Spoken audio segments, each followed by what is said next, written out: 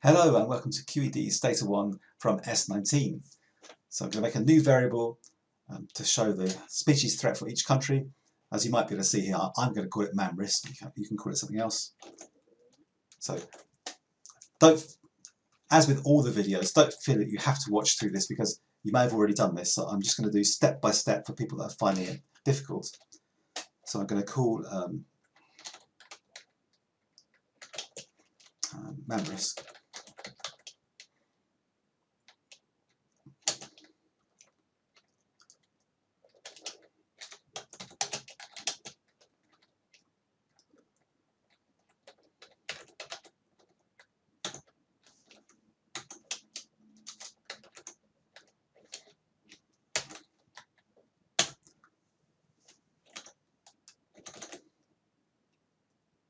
Five or fewer. So hopefully this is going to catch 5 or fewer, means less than 6. So if mammals in 2018 was less than 6 or fewer than 6, then it's going to call it level 1. I'm going to go for level 2 if it's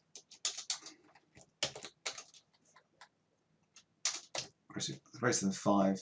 What's the other one? Up to, so greater than 5, in other words 6, all the way up to 20.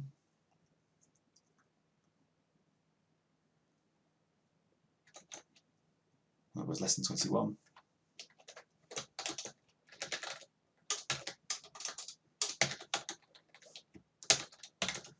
So it's got to be greater than 5, in other words 6, and less than 21, in other words 20 or less. 20 or fewer, that's 2. Okay, I said try this.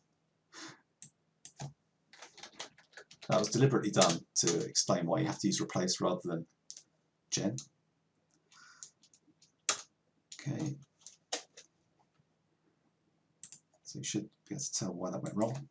3, if mouse is, okay, that's going to be bigger than 20 and fewer than 50, wasn't it? Here we want it to go from 21 to 50, so including 21 and 50. So this includes 2, and that includes 50, and that's level 3. And level 4 is going to be very high risk. It's going to be bigger than 50, so 51 and upwards, up to, I think, 100. I'm not entirely sure.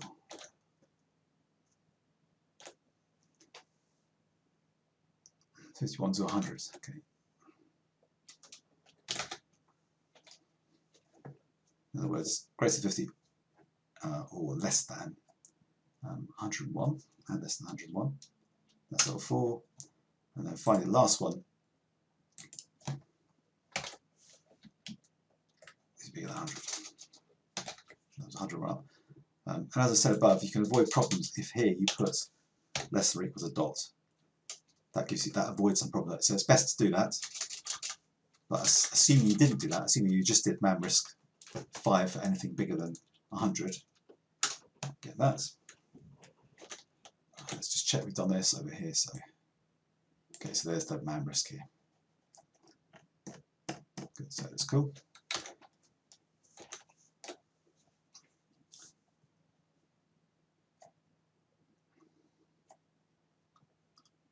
Okay, so you should label the variable and the values, so we'll do that next before we look at this problem in question 6. So let's do this S19 first. So variable itself and the value should be labelled. So what should we call?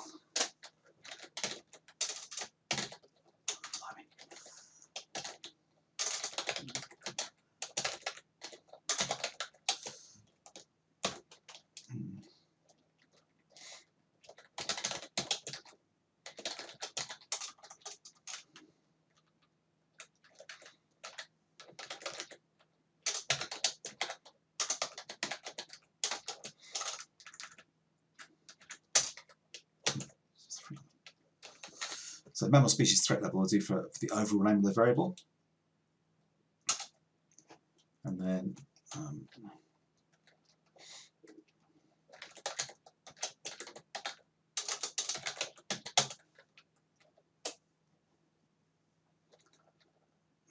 what should we call this? let's just call it Risk Lab. The advantage of calling it Risk Lab is that you could then apply this if you had something like, in the database, World Bank database, you'll find they also have similar things for fish and for birds and other species, so you could apply the same labelling to those species. So low threat or low risk. Call it low threat. So low threat, moderate threat, high threat, very high threat.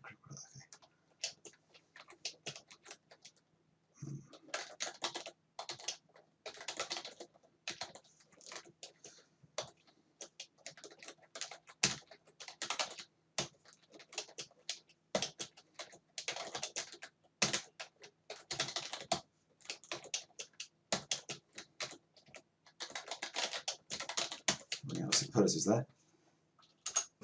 Okay, so that's risk lab 1, 2, 3, 4, 5. And to actually apply that to it, so label the values in man risk with risk lab. And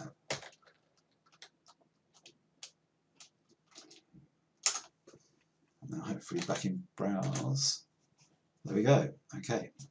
So that's labelled all the things up like that, but we can see there is a slight problem with this.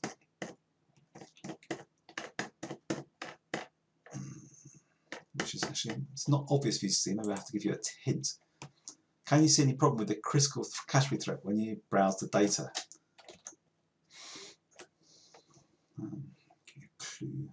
Well, let's give you another clue here. If you want to look at the MAM risk and compare that with the actual level of mammals, what you can do here is, in this window, you can just do this and it'll move the variable up a bit.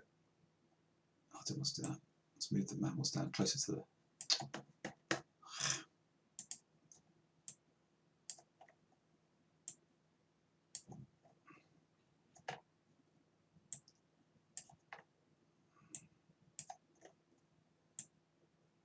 I can make it a bit more obvious. So here's the actual level of mammals and there's the risk level. So we might see some strange things going on somewhere there. So here, in this country, which is French Polynesia, there's no record at all. It wasn't recorded, which is what the dot means, and that's been put down as critical threat. It's just because stata regards these numbers for that kind of comparison. I think for some historical reason, it regards those numbers as like infinity. It's very, very, very high. So if you put anything over this counts as critical threat, then it catches things which are actually missing, so it shouldn't be there. So you can get rid of it. You can fix it by doing things like this if you make that mistake. So what this will do is replace all the ones. It will put that dot in for missing value if the actual value is missing. So I'm just going to run that now in stata. But what I should have done was, when you go through at this stage here, I won't put that in. I should put here, if mammals is greater than 100 and less than dot. That would have stopped me having that problem. But now I've got the problem, I can fix it like this by replacing all the dots. And now hopefully back in the browser window, you have something more sensible. Yeah, so now a dot means it's missing here as well. That's better. That's kind of sensible. So fix your own data set if you've got a similar problem like that. In the next video, we'll go on to actually looking at some descriptive statistics at last, but for now, thanks for watching.